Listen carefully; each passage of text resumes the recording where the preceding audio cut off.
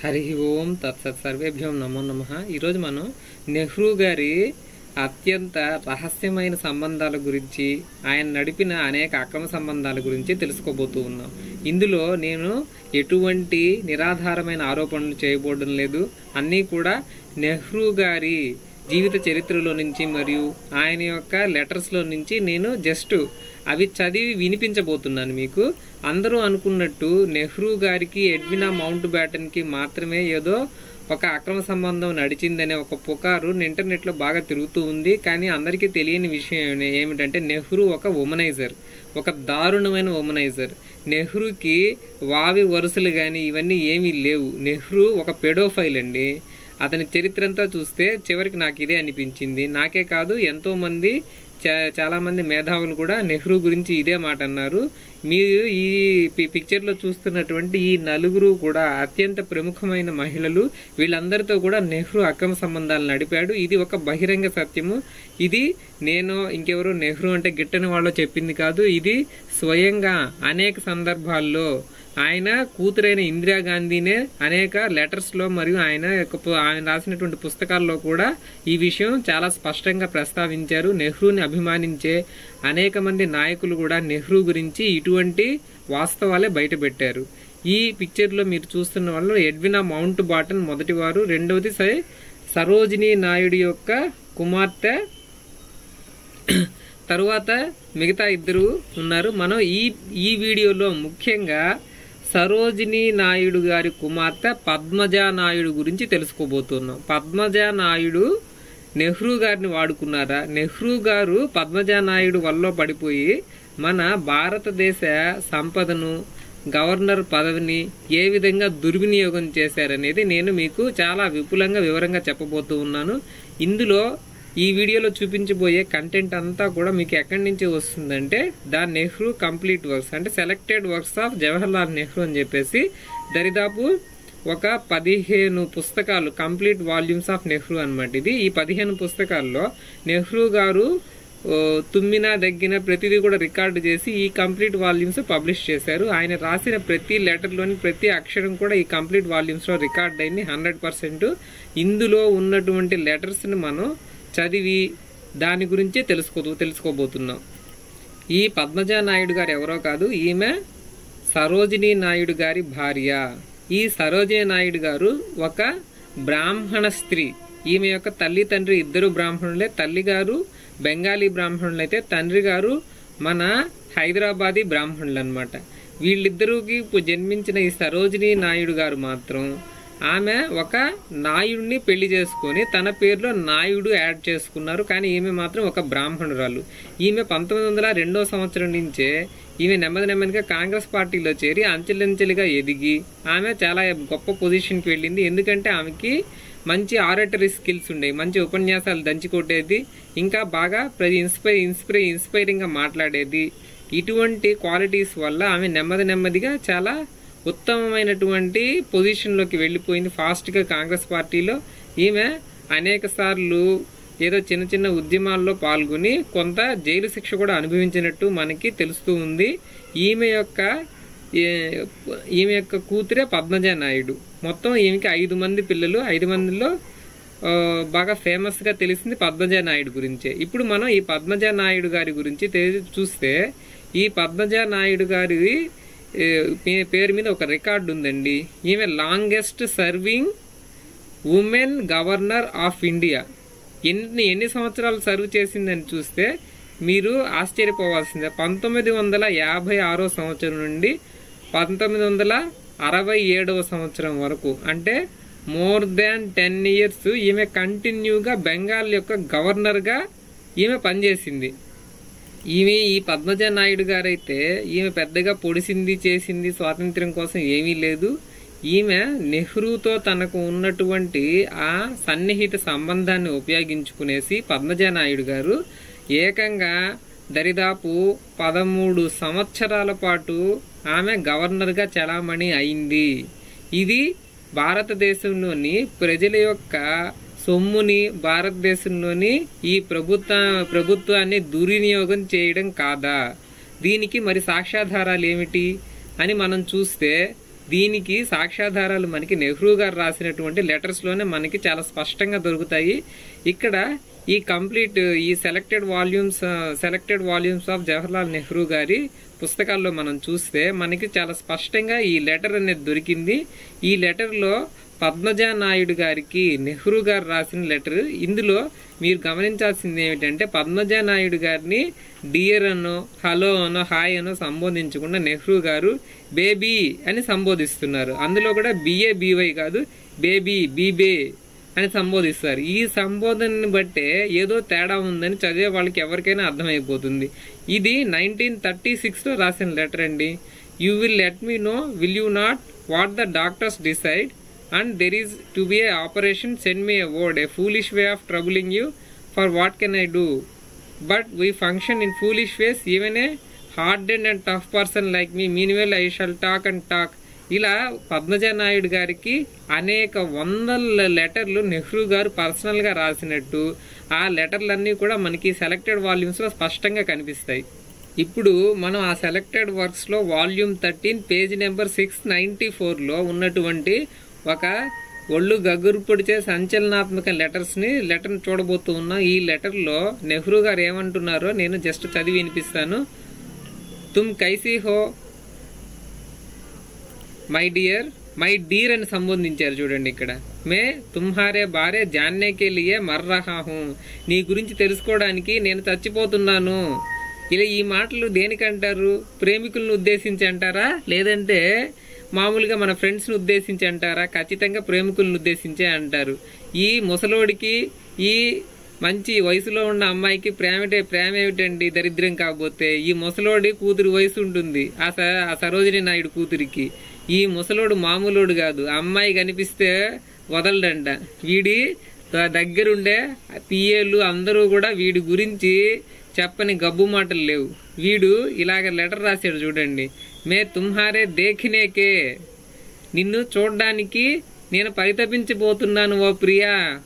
తుమ్హారే అపని బాహోమే లేనేకే, నిన్ను కౌగిలించుకోవడానికి నేను ఇక్కడ చచ్చిపోతూ ఉన్నాను. నీ కౌగిలి కోసం ఎదురు చూస్తూ ఉన్నాను.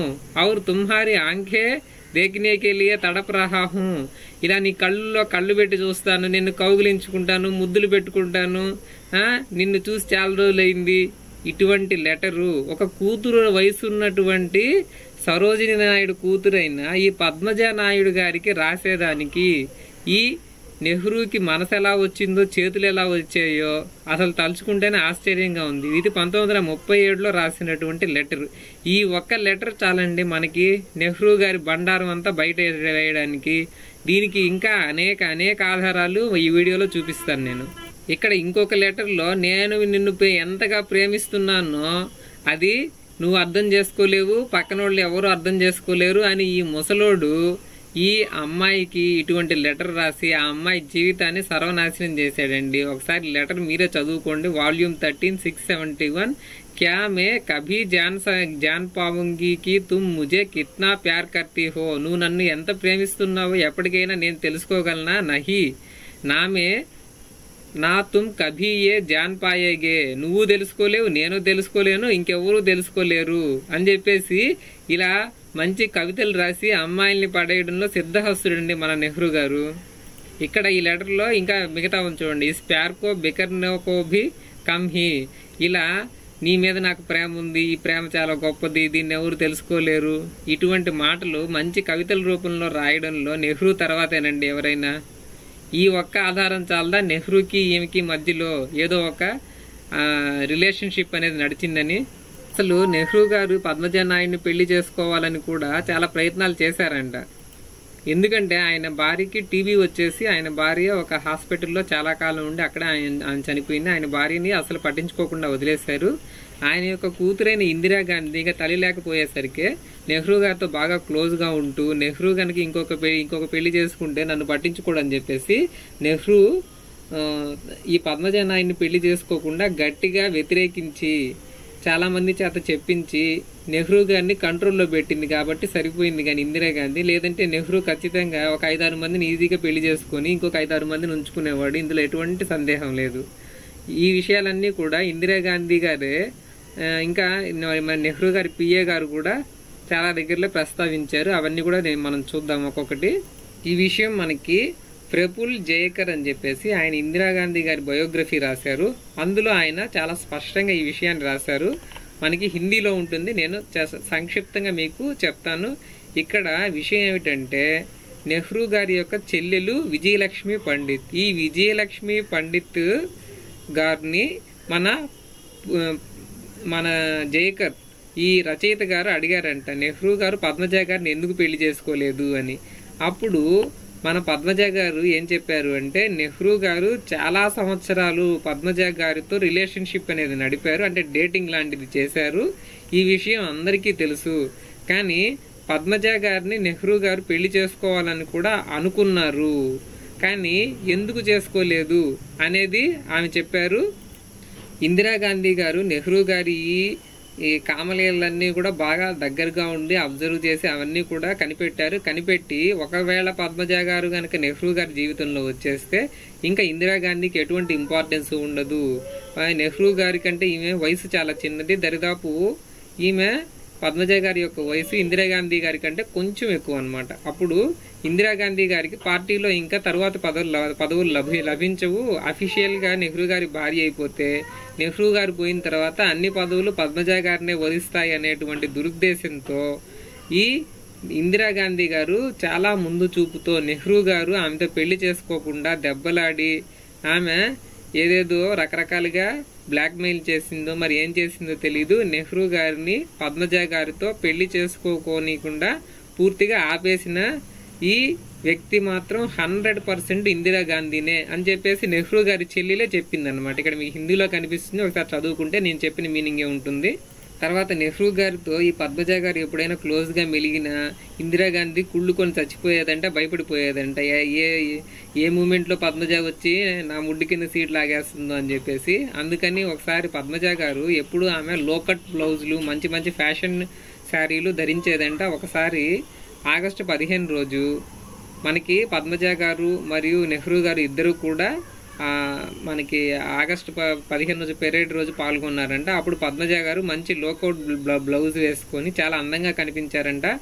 ఆమె అలా కనిపించగానే ఇందిరాగాంధీ గారు, నాకు ఇలా లోకట్ బ్లౌజులు వేసుకొని ఇంత అందంగా కనిపించే అమ్మాయిలంటే చాలా అసహ్యము, వాళ్ళు మా నాన్నకి దగ్గరగా రాకూడదు అని చెప్పేసి ఆమె చాలా తీవ్రంగా వ్యతిరేకించడమే కాదు, పద్మజాని నెహ్రూ గారితో కలవకుండా ఆమె చాలా అడ్డుకుందంటే. ఎంతగా అడ్డుకుందంటే ఆ జెండా వందన కార్యక్రమం జరిగిన తరువాత నెహ్రూ గారు పద్మజ గారితో కారులో ఎక్కకుండా నెహ్రూ గారిని మరియు ముందుగా ఇంకొక కారులో పంపించేసి తరువాత ఇంకొక కారులో పద్మజ గారిని ఎక్కించుకొని మన ఇందిరాగాంధీ గారు తీసుకువెళ్ళి నెహ్రూ గారితో కలవకుండా ఆమెను అక్కడి నుంచి పంపించేశారంట. ఈ విషయాన్ని రెమినిసెన్స్ ఆఫ్ నెహ్రూ ఏజ్ అని చెప్పేసి ఆ పుస్తకంలో ఎంఓ మతాయ్ గారు పేజీ నెంబర్ 184లో చాలా వివరంగా రాశారు. ఇంతేకాదు మన నెహ్రూ గారి బెడ్రూమ్లో పద్మజ గారి ఫోటోలు ఉండేదంట. ఆ ఫోటోలు ఒకసారి చూసి అవన్నీ తీసి చింపి అవతల పారేసిందంట ఇందిరాగాంధీ. ఈ విషయం ఆ రోజుల్లో BBC న్యూస్ పేపర్లో కూడా పబ్లిష్ అయిందంట. కానీ ఇవన్నీ మనకి తెలియకుండా చాచా నెహ్రూ అని చెప్పేసి నెహ్రూ గారిని ఒక మహానుభావుల్లాగా చిత్రీకరించారు. ఈ విషయాలను ఒక్కొక్కటి చదువుతూ ఉంటే ఇంత వెధవలనే ఇన్ని రోజులు మనం మహానుభావులుగా అనుకుంది అని అనిపిస్తూ ఉంటుంది. కానీ నెహ్రూ గారు ఒక మాట మీద ఉండే వ్యక్తి కాదు, ఒక స్త్రీతో ఉండే వ్యక్తి కాదు. ఇతను ఒక పచ్చి ఉమెనైజర్. ఎంత ఉమెనైజర్ అంటే ఒక అమ్మాయి దొరకగానే ఇంకొక అమ్మాయిని వదిలేస్తాడు.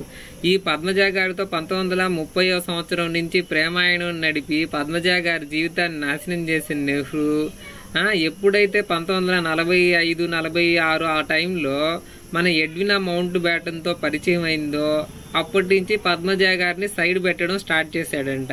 దీంతో పద్మజ గారు చాలా బాధపడడం జరిగింది అని చెప్పేసి మనకి ఇంకొక పుస్తకంలో కూడా పూర్తి ఆధారాలు ఉన్నాయి. దీనికి మనకి ఇంకొక చాలా మంచి ఆధారం కూడా ఉంది. ఒక్కసారి పద్మజ గారు ఆమె ఒకసారి లేడీ మౌంట్ బాటన్ని కలిసిందంట. ఈ లేడీ మౌంట్ బాటన్ని కలిసినప్పుడు ఆమె చాలా బాధపడిందంట ఆమెను చూసి. I met her in western court among other things she told me sadly. అంటే ఈ రచయిత గారికి మన ఎంఓ మతయ్య గారికి చెప్పిందంట ఈ పద్మజ గారు, Jawaharlal is not a one man one women's man, వీడు ఒక అమ్మాయితో ఉండే వెధవ కాదు, వీడు ఉత్త ఉమనైజరు, ఉత్త అమ్మాయిలు పిచ్చోడు, ఎవరు కొంచెం తలుగు బెలుగులుగా కనిపిస్తే వాళ్ళ ముడ్డు వెనకాల వెళ్ళిపోతాడు ఈ నెహ్రూ గాడు అని చెప్పేసి ఆమె అంత బాధతో ఆ మాట చెప్పిందంట. తర్వాత I said to my self she has taken such a long time to discover it అని ఈ ఎంఓ మతయ్య గారు ఆశ్చర్యపోయారంట. ఈ ఎంఓ మతయ్యకి నెహ్రూ గారి బండారం అంతా తెలుసు, వీడు ఎప్పుడు ఎవరితో తిరుగుతున్నాడో, ఎంతమందిని మోసం చేశాడో అతనికి తెలుసు. కాబట్టి ఈ పద్మజ గారు ఇంత టైం పట్టిందా ఈ చిన్న విషయం తెలుసుకోవడానికి అని ఆయన ఆశ్చర్యపోయాడంట. తరువాత ఒకసారి పద్మజ గారు నెహ్రూ గారి బెడ్రూమ్లోకి వెళ్ళి ఈ నెహ్రూ గారు పడుకున్నప్పుడు కనిపించేటట్టుగా ఆయన లేడీ మౌంట్ బ్యాటన్ ఫోటో పెట్టుకున్నాడంట. ఆ ఫోటోలని తీసి చించి అవతల పారేసి ఆమె ఫోటోలు పెట్టొచ్చిందంట. ఇంకా అర్థం చేసుకోండి వాళ్ళిద్దరి మధ్యలో ఎటువంటి రిలేషన్షిప్ నడిచిందో. కానీ నెహ్రూ గారితో ఉన్నటువంటి ఈ చనువు, నెహ్రూ గారితో ఉన్నటువంటి ఈ రిలేషన్షిప్ని ఉపయోగించుకొని పద్మజ గారు చాలా మంచి లాభాన్ని పొందారు. ఆమె పెద్దగా పీకింది ఏమీ లేదు, చేసింది ఏమీ లేదు, ఆమె పెద్ద లీడర్ కాదు, ఏమీ కాదు. అయినప్పటికీ నెహ్రూ గారు ఆమెకు స్వచ్ఛందంగా 1956 నుంచి 67 వరకు బెంగాల్ గవర్నర్గా ఏకఛత్రాధిపత్యం ఇచ్చేశారు. గవర్నర్ పొజిషన్ అంటే ఎలా ఉండేదో, గవర్నర్కి ఎన్ని ఫెసిలిటీస్ ఉంటాయి మీకు నేను చెప్పాల్సిన అవసరం లేదు. అలా 1967 వరకు ఆమె గవర్నర్గా ఉన్న తరువాత 67లో ఆమె ఎప్పుడైతే గవర్నర్గా రిటైర్ అయిందో అప్పుడు మళ్ళీ ఢిల్లీకి వచ్చేసి నెహ్రూ గారి ఇంటి దగ్గరలోనే ఒక గవర్నమెంట్ స్పాన్సర్డ్ బంగ్లా ఒకటి ఇచ్చేసారు. ఆ బంగ్లాలో ఉంటూ గవర్నమెంట్ నుంచి వచ్చే పెన్షన్ తింటూ ఆమె హ్యాపీగా తన జీవితాన్ని అంతా గడిపేసింది నెహ్రూ గారి యొక్క ఈ చనువుతో. నెహ్రూ ఎలాంటి వాడంటే అత్త సొమ్ము అల్లుడు దానం చేస్తారు అంటారే, ఆ విధంగా మన ప్రభుత్వ సొమ్ముని తన యొక్క సొంత అవసరాల కోసం, తన యొక్క సొంత రిలేషన్షిప్స్ కోసం ఇలా ప్రభుత్వ సొమ్ముని ఇంకా ప్రభుత్వ పదవుల్ని ఇలా పంచిపెట్టి ఇలా భారతదేశానికి తీరని ద్రోహం చేసిన ఒక దేశ ద్రోహి నెహ్రూ అని చెప్పేసి నాకు అనిపిస్తూ ఉంటుంది. తరువాతి పాటలో నెహ్రూ గారు ప్రేమాయణం ఇంకా ఎవరెవరితో నడిపాడు వాళ్ళ గురించి కూడా విపులంగా చెప్తాను. ఎలా భారతదేశ సంపదను దోచిపెట్టాడో కూడా నేను మీకు వివరంగా చెప్తాను. హరి